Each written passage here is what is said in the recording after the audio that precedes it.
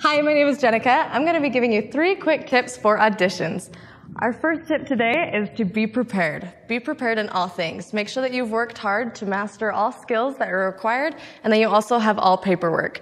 Be early and be warm for the audition and make sure you have all footwear known to man. Tip number 2 is make sure that you're grateful in the audition. Thank everyone involved and making sure that you have open body language, that your chest is lifted and that you never cross your arms.